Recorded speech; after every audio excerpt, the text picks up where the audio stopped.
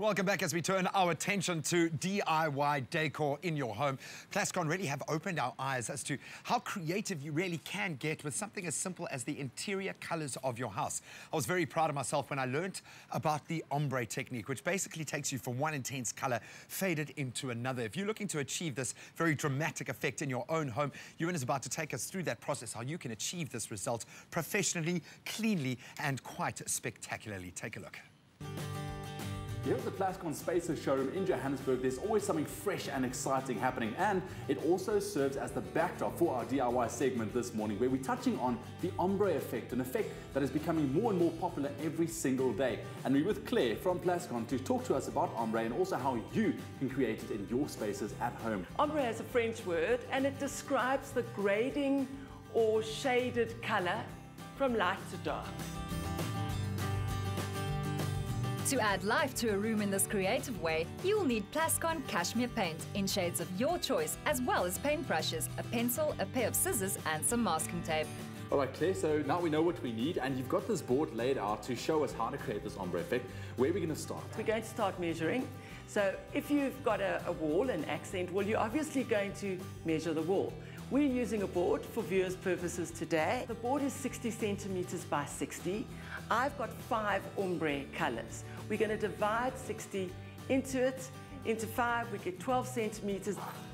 All right, Ewan, we've just finished our measuring. Now we need to start masking. All right, is there a trick to the masking when it comes to this, or so just go ahead and mask? There is a trick. You need to de-tack the glue on the back of the masking tape. Can I have your arm? For sure. Just get rid of the glue by de-tacking it. So why would you essentially do that? Often your walls aren't correctly primed, and when you pull the tape off to reveal your final ombre, you end up seeing the primer or the raw plaster underneath all this intricate work, and you don't want to see that. We're going to mask on the outside of this line so that the first color is 12 centimeters deep. We now are going to mask on the inside of this line. We're not painting this part, so that we move to the third line where you're going to mask on the outside again. So in other words, what we're doing is we're going outside, inside of the line. All right, Claire, so we're about to start painting. What are some of the colors that you've settled on today? At the moment, I love blue, so I've chosen blue. Now, you know what? Choosing one color is already very difficult. Here we're working with a range of colors. What advice can you give to our viewers to get this real ombre effect right? I would pop into the local paint retailer. We've got a PIC stand with all our beautiful colors. And if you actually look at our color cards, they set in the order of ombre. So you actually have your effect. Here it's going from light to dark. So basically you just buy the paint by name as on the color cards. You'd also choose other colors. You could use sunset orange or lobster red. They're all set in color order. Dip the tip of a large brush into the tin and with a steady wrist, apply to the surface with sideways motions. Use a clean brush for the different shades of color. You can find this and other great DIY projects on Expresso's website and the Plascon Facebook page. Moving on, we're now going to remove the masking tape and put it on the other side. Great. Allow to dry, then gently remove the masking tape and place it on the inside of the painted strips. Apply the rest of the color. This technique is a great way to create a focus wall or liven up an old piece of furniture.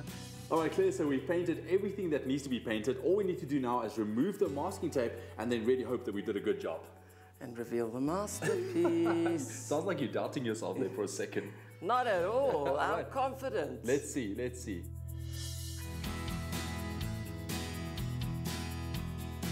Claire, and that should do it. Look at that, a masterpiece if I say so myself. I love it, Hey? from light to dark. Claire, I wanted to ask you, is there a specific set of rules when it comes to creating an ombre effect? I mean, light to dark, top to bottom, vice versa?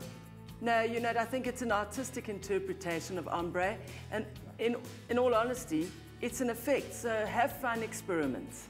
Let's see the main steps again. Measure and draw out even lines on the board. Apply the masking tape. Then add your favorite shades of paint to the columns. With Plascon, you can brighten up a dull room or even the whole house. Give it a try.